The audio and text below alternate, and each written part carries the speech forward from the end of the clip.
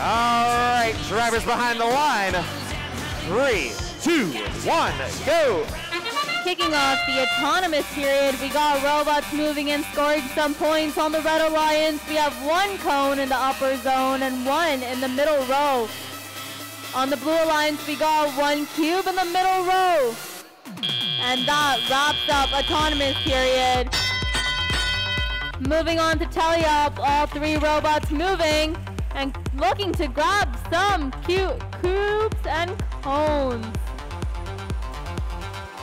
On the Red Alliance, looks like team 5460 and 3739 looking to grab some cones. Over on the Blue Alliance, looks like they're grabbing more cubes. 8089 up in the substation, looking to grab a cube from their human player. All teams scoring some points.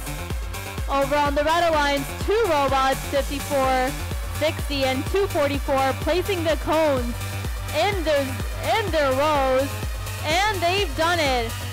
On the Blue Alliance, 8089 just shot up a cube into the upper row.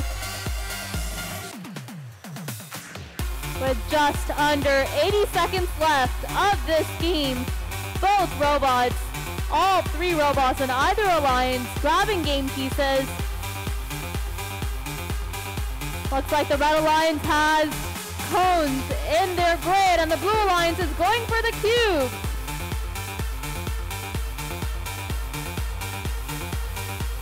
Over on the Red Alliance team, 244 dropping a cone. Let's see if they can get it in, and they've got it.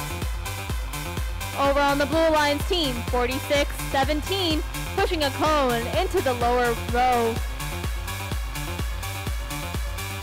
Both alliances hard at work, filling up the grid and getting those links. With just under 30 seconds left, looks like 8089 has shot a cone into the middle row. Now, let's see if these robots are going to go onto the charging station to get engaged. We got 2 robots on the Blue Alliance and 2 on the Red Alliance. Let's see if they can make it.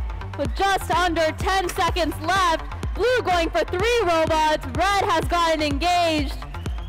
Let's see what happens, and that wraps up Alliance match number 42. We'll be back with the official score shortly.